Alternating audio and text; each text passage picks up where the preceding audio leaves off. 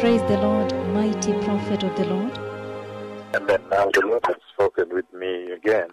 This past, the Lord Jehovah, He spoke with me. And in this conversation of this past night, the Lord Jehovah, He showed me.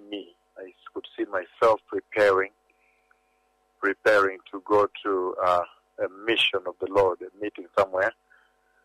And then the Lord tells me by voice that when I get to that meeting, there will be tremendous healing anointing that will strike that meeting. And as I enter into the field and minister there, the Lord says, immediately, whatever word I decree there, if I decree open heaven, heaven will open and the rain comes down. And so I see myself leaving, eventually going to that meeting. And then reaching there, I decreed open heaven before the Lord.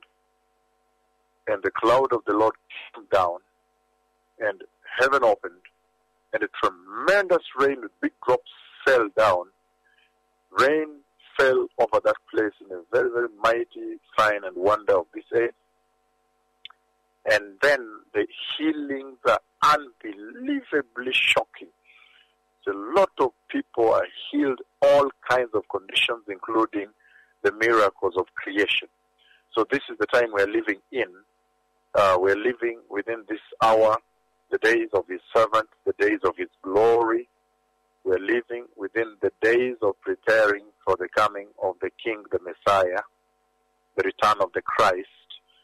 And at this time, we are living under the open heavens for those that will hearken to the message of repentance and the return to righteousness, the return to the treasured holiness of the Lord.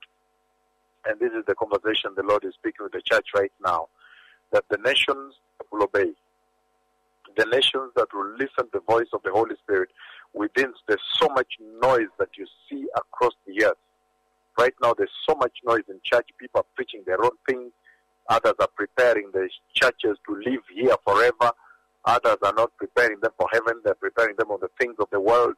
There's all so much noise all over the earth. But within that noise, if there will be a nation, a church, a people that will listen to this voice of the Lord, the voice that is calling out in the wilderness to repent and turn away from sexual sin, turn away from the gospel of prosperity, turn away from the worldliness, the moral decay of this hour, turn away from all the beclouding that you see today of sin in worship, sin even being introduced in churches in the word. They use the word to justify sin, the money, clamoring for money. All these things, the dressing of immorality, the children, the women, the boys, the practices of atheism that we see in the church today.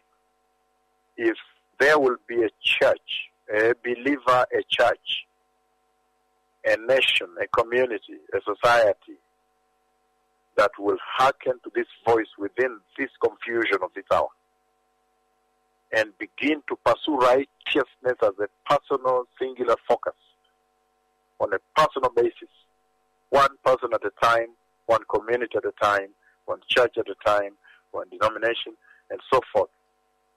If there will be a people that will hearken to holiness at this hour, to return to Jesus, to restore their lives in baptism of complete immersion in water, baptism of the Holy Spirit, and to pursue a right standing with God, to make sure that they purge, they clean themselves off the decay of this world, then those are the people that will see the eternal kingdom of Jehovah that I'm announcing today.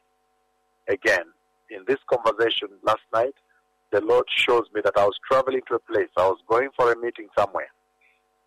And He asks me to reach there and decree open heaven there. And He says, when you do so, He would come. When I do so, He would come down in His cloud, open the heavens, and reign in that place.